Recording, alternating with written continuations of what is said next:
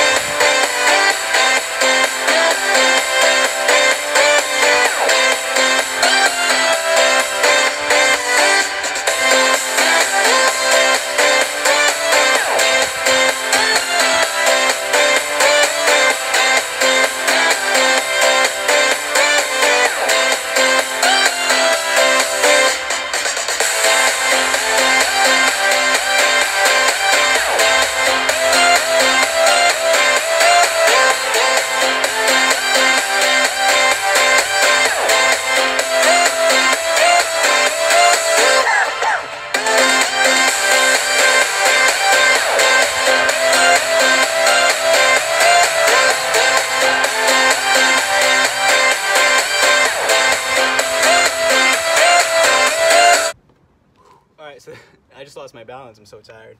Alright, so that's going to wrap it up for today. As you noticed, the last set of push-ups I did, I was starting to get tired. So instead of dropping my knees to the ground, I was just holding my position in a pike position. So really push yourself. Give it your all within the 60 seconds, 45 seconds, or 30 seconds. And yeah, enjoy. Have a good one, guys.